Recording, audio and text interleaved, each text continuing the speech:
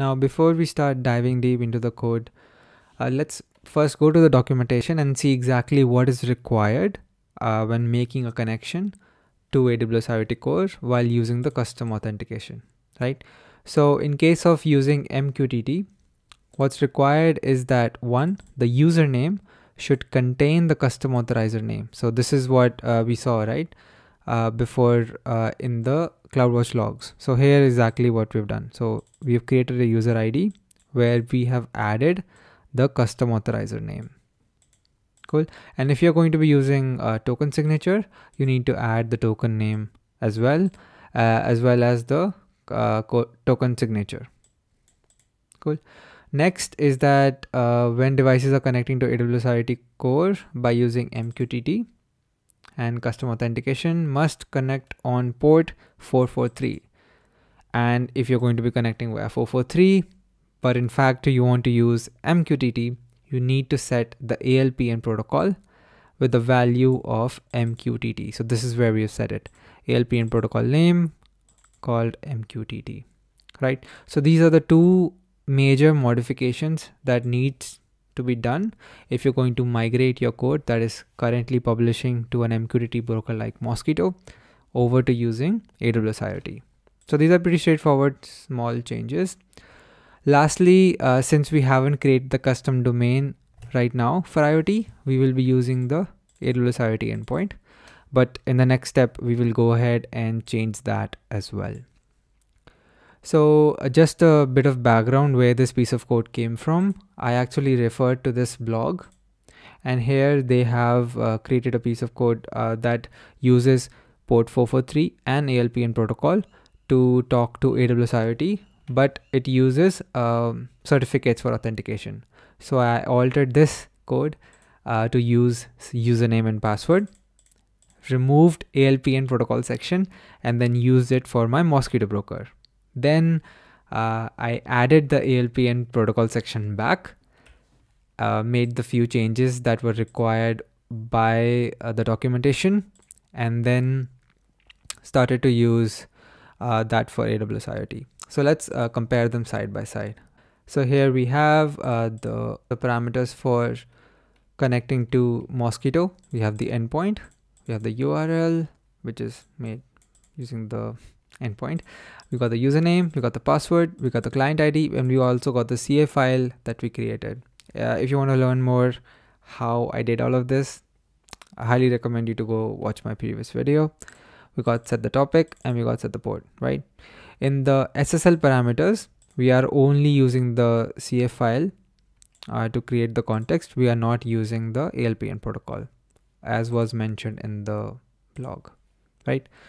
Now to port this over to IoT, here is the parameters that were changed and altered. So I've actually added it into a different section and then commented out the ones that were not useful anymore. So here I altered the endpoint, I added the ALPN protocol name, and then here I've actually used it in the SSL context. Next, we added the user parameters.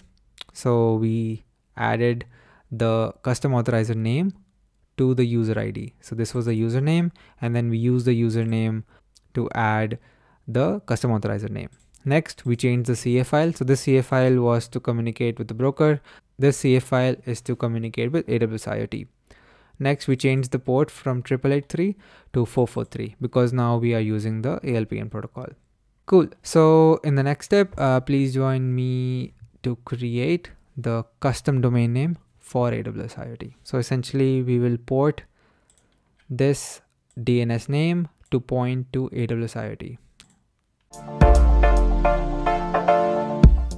In this last step, we will use the configurable endpoints feature of AWS IoT to point the custom domain mosquitto.theswapdeveloper.win, which is currently pointing to my custom Mosquitto broker, and have it start pointing to the IoT endpoint, right? In that way, our devices do not have to change the domain name. They can continue using that same domain name with the same username and password.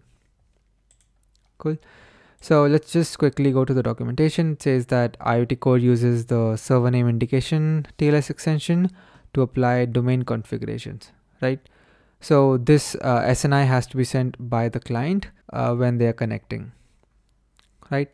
There's a few uses for custom domains. The first one that we are interested in is migrating devices. But if you want to segregate your fleet, have your own brand name on the domain name, these are also good use cases for using custom domain names.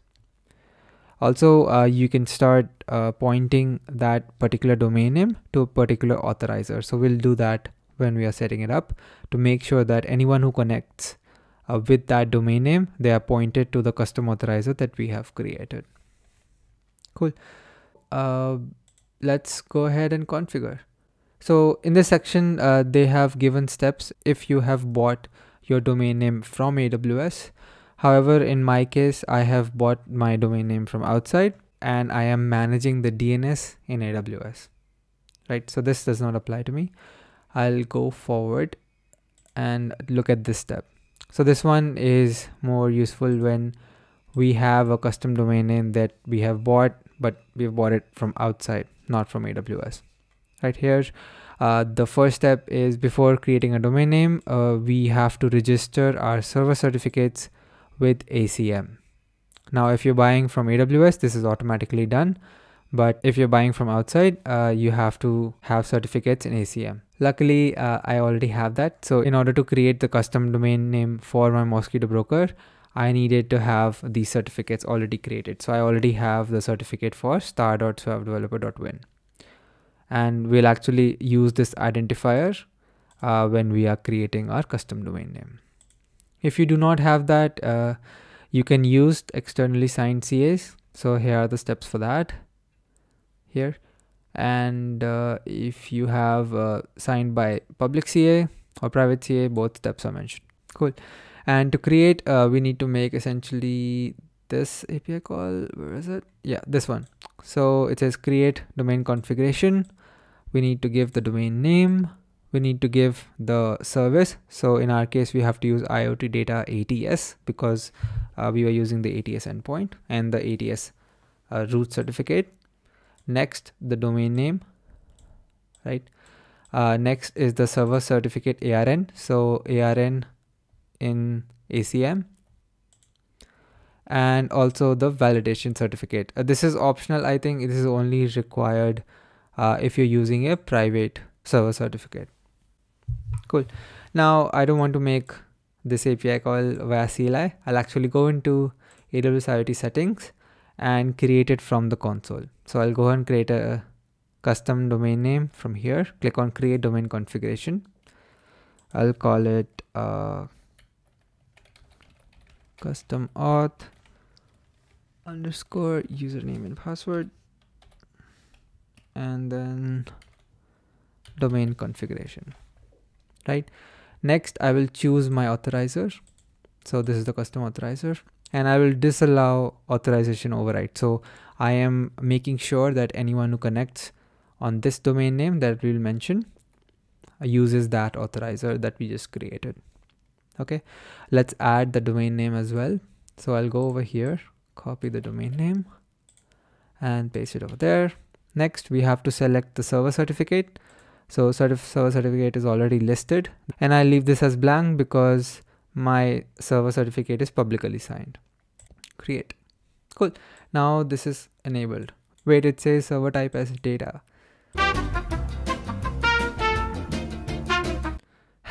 Sorry, I actually freaked out because I was assuming this would be data ATS, but going back to the documentation, it says when you specify data, IoT returns the endpoint for data ATS. So that's fine. It's supposed to be data itself. Cool. Next step we have to do is create the DNS record. So we have to make this API call, get the ATS endpoint, and then have our custom domain name point to this endpoint. So let's copy that. Go to our Route 53, click on it, edit the record, select CNAME, and set the value as our data ATS endpoint. Save. Cool, that's it. So now we have it. Our custom domain name is now pointed to AWS IoT instead of my custom mosquito broker. So let's go back to our piece of code, change the name of the endpoint, and start publishing. So this is the code where we are publishing to AWS IoT using username and password. And here I will comment out the section that defines the IoT endpoint, and then uncomment the section where we define the mosquito endpoint.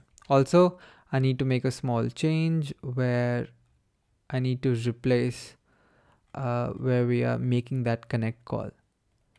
So this is okay. IoT endpoint, right? So I need to change it back to mosquito endpoint. So that starts using that. Let's save that, close it. We'll also subscribe to this topic on IoT. All right. And then let's execute the code. Awesome. So now it starts to publish and we can see the messages showing up on the test console. I'll also go back to the CloudWatch logs for the custom authorizer, refresh, and see we've got one more. So let's click over there and actually see the payload that is being sent. So here we can see the server name is now mosquito.swapdeveloper.win instead of the ATS endpoint, and the rest of it is the same. We've got the username with the custom auth name and password, and then the password gets decoded and approved, and a policy is sent back. So everything's working absolutely perfectly, right? You can find all the pieces of code that we've used in this video in my GitHub profile. I'll leave the links down below. And of course, if you have any questions, feel free to ask them in the comments. And I really hope this helps you migrate from your existing MQTT servers onto AWS IoT. Thank you so much for going through this journey with me. Like the video if I helped you out, and subscribe for more videos.